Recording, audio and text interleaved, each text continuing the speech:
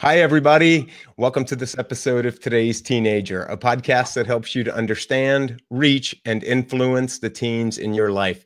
I'm your host, Roy Pettifies, and today I am super stoked, and I must say I am a little bit starstruck and very privileged to have with me the best-selling author, Miss Debra Fine, who has written two best-selling books, one of which is The Fine Art of Small Talk, which has been published and widely read across the world. It's received critical acclaim from the Denver Post and the Boston Globe and the New York Times. The subject of our discussion today is going to be her 2014 book that she released called Beyond Texting, Teaching Teenagers the Art of Small Talk and Making Communication. And for those of you who follow me, and I know that's a number of you, you know how passionate I am about small talk for teens because of the anxiety epidemic today. And as a clinician, I see so many of the young people who experience anxiety, and they eventually tell me it's because they don't know how to start a conversation. They don't know how to keep a conversation going. And as Debra's going to hopefully talk about with us today, they also don't know how to exit a conversation. So whether you are an adult or whether you have teens in your life, I think we're all going to get something out of our broadcast today. So first, let me welcome Debra. Debra, thanks so much for being with us. Roy, it's my pleasure. I'm really delighted, not just because of the topic, and me, it's because it's not all about me. It's about you, actually, Roy, and all the work that you do with teens. Oh. But such a needed, always it has been, obviously. I've raised children myself. I was a teenager, and we need more people like you to dedicate themselves to really understanding, walking in the shoes of teenagers, and instead of just being like a dinosaur and telling young people how it should be. Right. And what I appreciate about you the most is that you respect teenagers. Oh, well, thank you. And that was clear to me. And just reading if you just would only read the table of contents of the Beyond Texting book, the book was written for teens, and it's been taste tested and teen approved. And I wouldn't be, because my teens are ruthlessly honest with me. And so I recommend the book, and they will tell me if it sucks or not, and if it's helpful or not. But they loved how the chapters were structured. So what prompted you, like you already had this, just book that was just lighting up the New York Times bestseller list, The Fine Art of Small Talk. What prompted you to go from that and move into the teens? Well, more than anything, I think because I had found success in my business, I was always drawn back to the struggles I'd had as a teenager. And I think it's obvious, anybody that can see me now, that we did not have this kind of technology when I was a teenager. So I really wrote the book out of a passion. I would have liked to write the book a long time ago, but I needed to earn money. And I was concerned that, I needed to write to that other audience. But once I felt like I had the time to really focus, it just came from the heart, because I had struggled. I was very shy. I happened to be very overweight as a teenager. I don't think things have changed. Forget devices for a second. I think when you're really overweight, you're excluded from a lot of things. Get invited to parties. It's hard. I really believe that it's still harder to make friends. I mean, it's harder to make friends due to a lot of challenges in people's personal lives. And so I've always wanted to write a book for teens on how to make friends and how to interact with adults in a better way, just because I struggled so much. I think I was on the cusp of realizing, without being a scientist or a researcher, that devices just make it even more challenging to communicate face to face, because we have a crutch. And I include myself in this, by the way, and you too, Roy. Every generation, it has become a crutch, our devices, when we're interacting with people, and or just as a crutch so we don't have to talk to people. We look busy because we're using our devices. So I think this is widespread. I don't think it's just teenagers. I just think it's just harder to be a teenager today. And it was hard enough when I was one. So let's try to make it a little bit easier. Yeah, no question. No question. And so what, like for parents, and, we've got lots of educators, parents, and youth ministers, and lots of adults who care about teenagers, who would be like, man, what a great idea. I'd love to teach teens. So where would they start? Where do you recommend they start in helping young people learn some of the basics in terms of small talk? Well, I think the key is, if you're a parent and or educator and or youth minister, whatever it may be, they need to see you put good communication skills out there, obviously. And you know, everybody that's listening, viewing this now, and will view this later, can cite in their mind just in the past week the occasions that they've witnessed adults looking at their phones at a dining table. I mean, at Costco. It's just ridiculous. So that's number one. Number two, how to get started is to, number one, describe why this is so meaningful, why it's important. Well, it's important to get a job for an interview, to have these face-to-face skills. It's important to be able to interact with your teachers, to go on college interviews if that's the direction your life is going to take you, and to make friends. But I'm not positive of this, but I'm pretty sure that the number one motivator for teens is still going to be making friends and fitting in. I mean, you know more about that more than I do.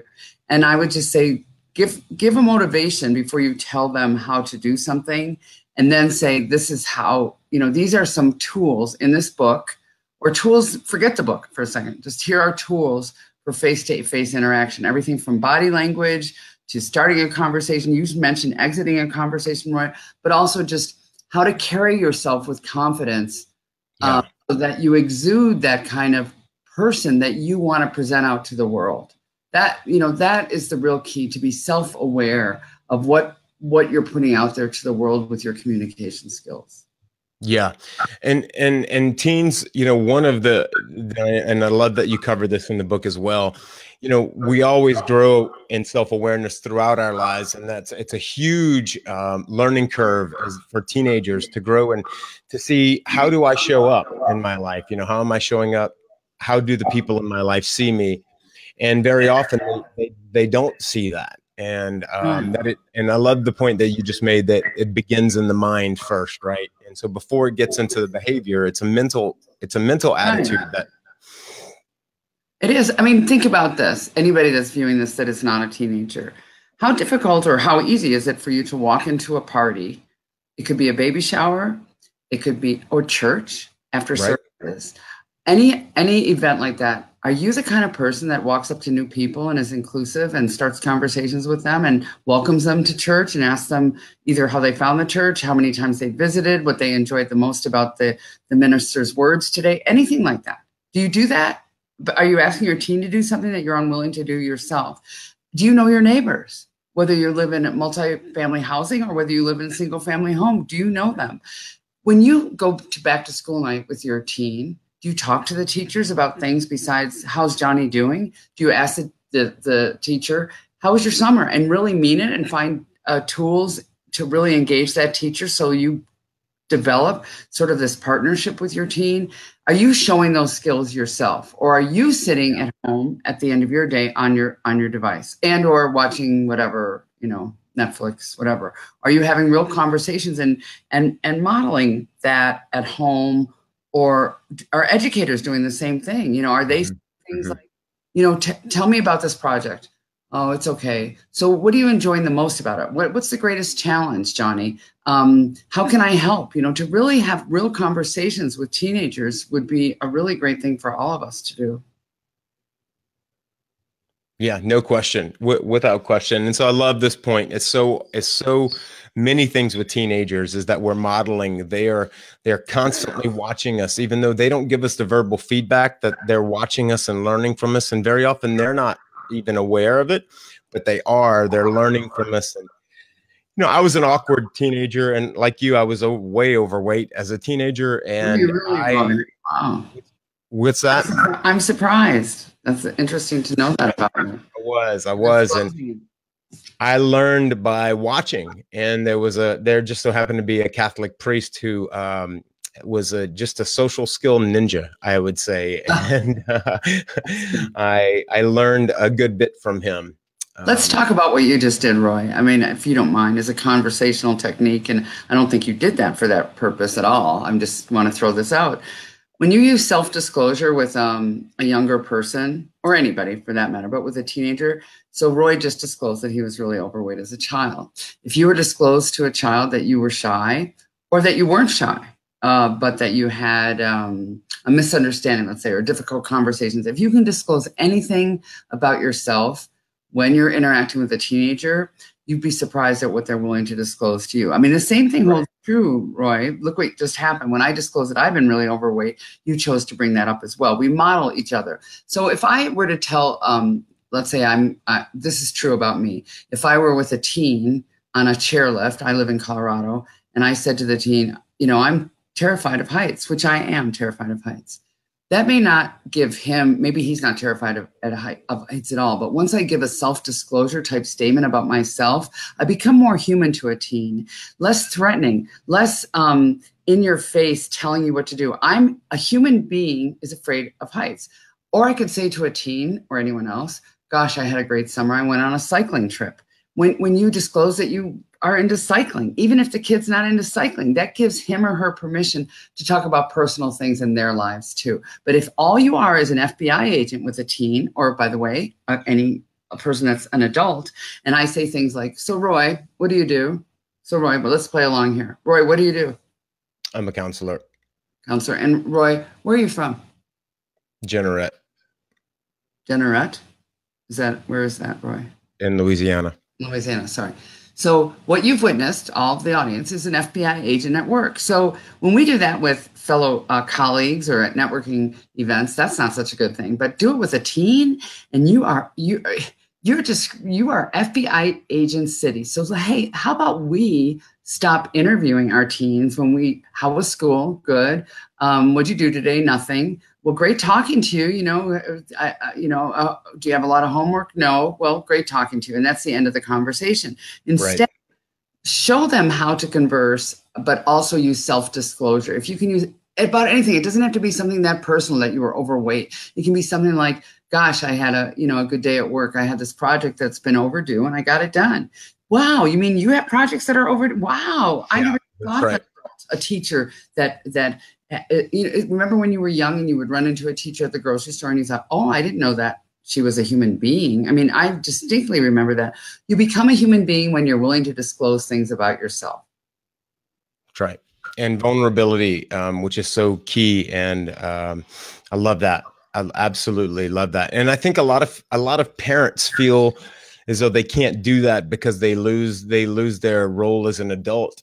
When the opposite happens, you become more human to the other person. Right. I mean, and you know more about that than I do, but I know that I can sit down at a table of 8 for a luncheon and say, instead of asking a question, which I would also do, show an interest in others. That's a key ingredient to success in conversation.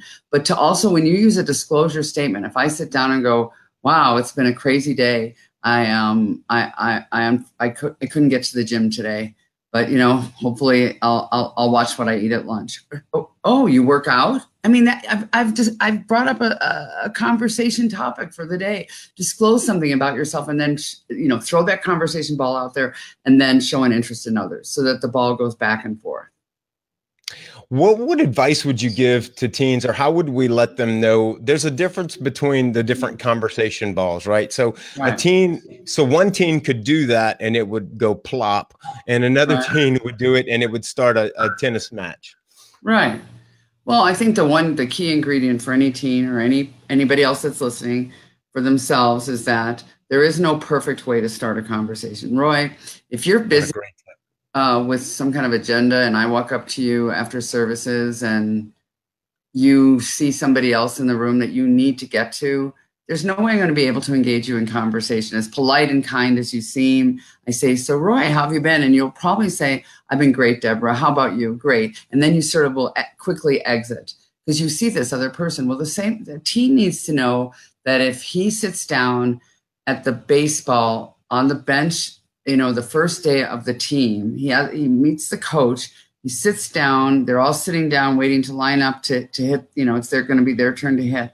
It's up to him to turn to the fellow on the right or the left and say, hey, how long have you played baseball? Or I noticed that I've never seen you on this team before. Where are you from? It's up to you to start that conversation. Now, here's the worst thing that can happen. That fella next to you says, why do you want to know?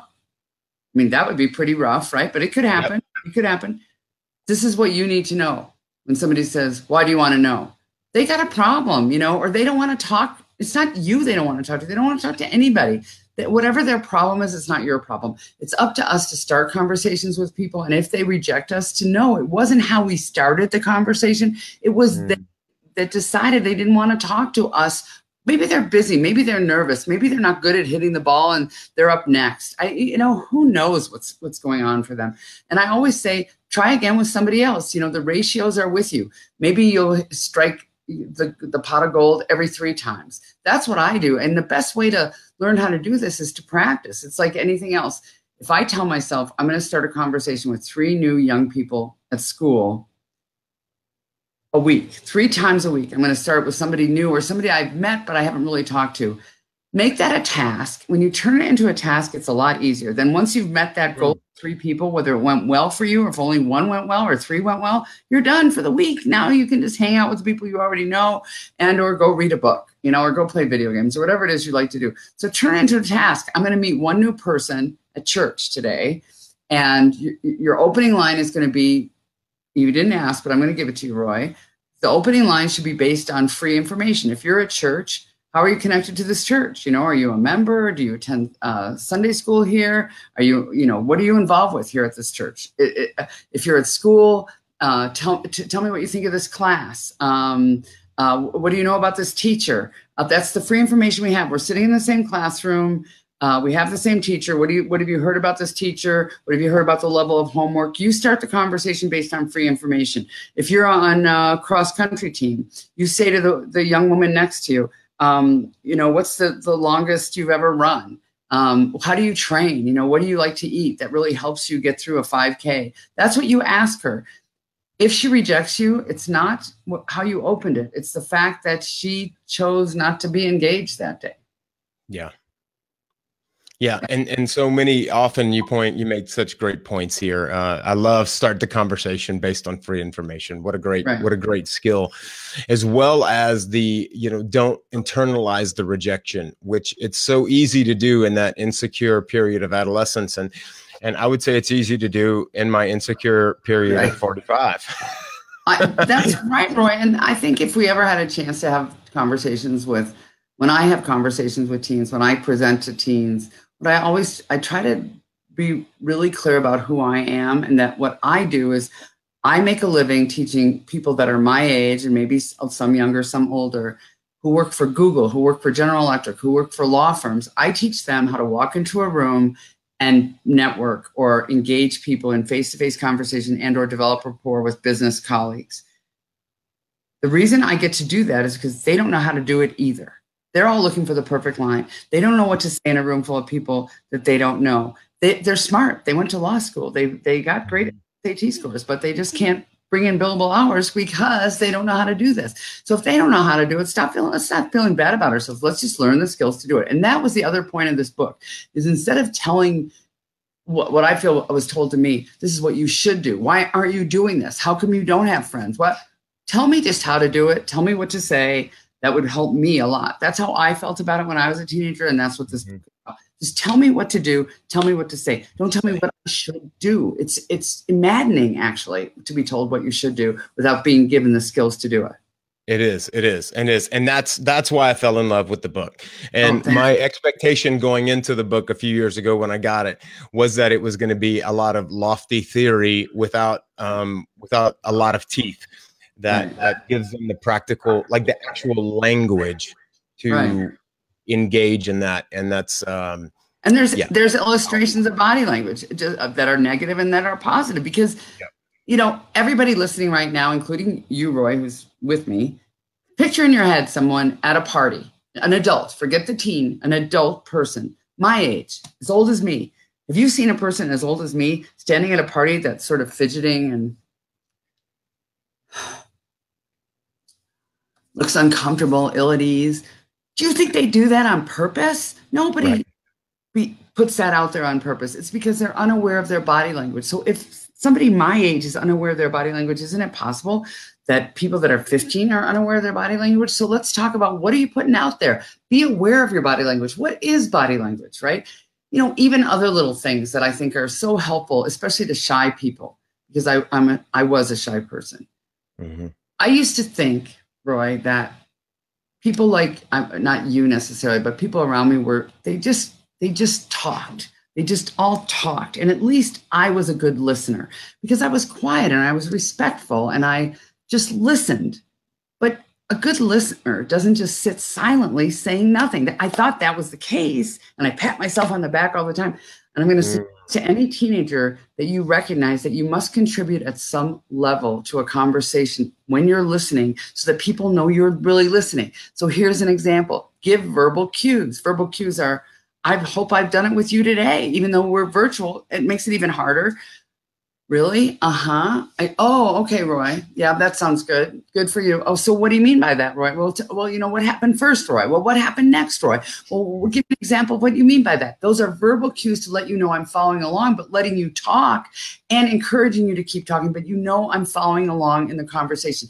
You've done it with me, Roy. You nod. That is a visual cue that you're listening. You have been nodding at me throughout this conversation. That indicates keep going, Deborah. Keep talking. I'm following along in the conversation.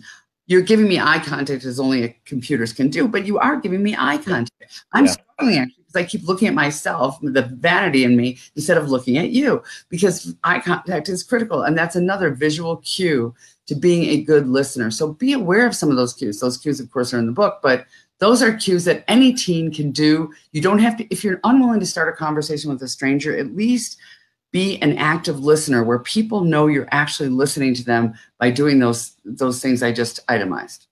Right. So I love it. And the book is packed with gems. And folks, look, this isn't about promoting the book. Like, as somebody who's written a few, I know Deborah's written, we don't make money from books. No. That's a great myth. If you're looking to make money, you're not going to get it from the publisher. Right. So it's just, but it's a great resource. And you know me, I wouldn't be plugging it if I didn't believe in it and I didn't use it. But I know your time's precious, and but could you just say a little bit about the exit strategies, which I just think is so brilliant. I'm glad to. So ways I'm guessing teens do this as often as adults. The best way we know to get away from people, and it's a good way, is to say, I need to go back. I've got some homework to do. Excuse me. I need to get out of here. I've got some stuff. I need to get to the library. I need to go get some water. I'm really thirsty. Okay. So this is where we drop the ball on that. And then I'll give you another way to lead people that's, I think, certainly a solid, but an alternative. This is where we drop the ball when we say, I need. So I say to you, Roy, I need to go get some water. I'm thirsty. And on my way to get to the water fountain, you see the water fountain, it's down the hall. On my way, I run into Joanne. Joanne, oh my gosh, I haven't even seen you since school started. How have you been? You see, I didn't get the water. You see me talking to Joanne. I wasn't lying when I said I wanted water, Roy. I was not lying. It was just that I ran into Joanne and started talking to her. This is how we hurt people's feelings. If you say you're going to the library, if you say you're getting water, when you run into Joanne, this is how you must manage this. Joanne, give me a second. Let me go get some water. I'll be right back. Or Joanne, go with me. Will you join me? I got to get some water. So at least I see you going to get the water that you said you needed to get. Okay. Yeah. You said you need to go to the library, and you run into Joanne on your way, and I can see you in my peripheral vision. Then you say, Joanne, gosh, I'd like to catch up. You want to walk with me down the hall? Because I need to go to the library. You're still moving towards the library. So it looks like you haven't blown me off. All right. So here's another example. And Roy's about to do it to me now, but I want you to all to be aware of this. Okay. Professionals that do this. Roy's going to say something like this. So I have one last question, Deborah. Or before we leave today, Deborah, I just want to say whatever he's letting me know this is almost over. So now I'm having a conversation. I'm a teenager, and I'm having it with another teenager, and that other teenager just won't stop talking about how great, her scores were on the AP exams, or how he, is so great at baseball and intends to be a professional player, or it's either bragging or it's boring, or you just got to go. The person's fine, but you got to go.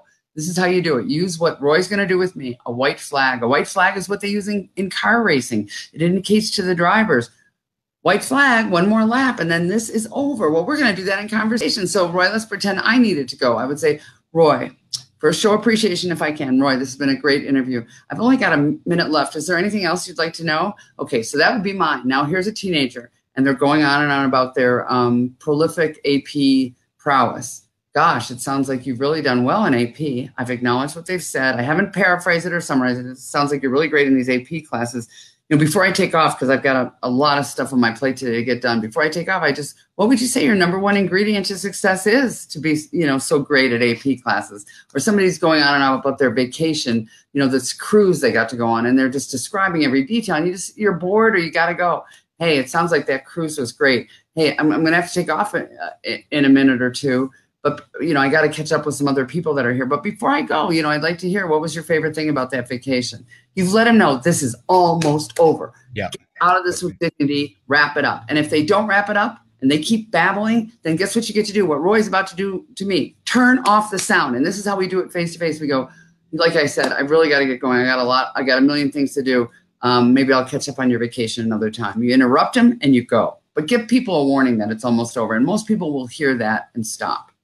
Yeah, good point. That's such a great point. And there's tons of nonverbal cues that you can also add to the verbal. And today we're limited to that. And so, Debra. Yes, Roy, that went fast, didn't it? So before we're at 30 minutes, just flew by.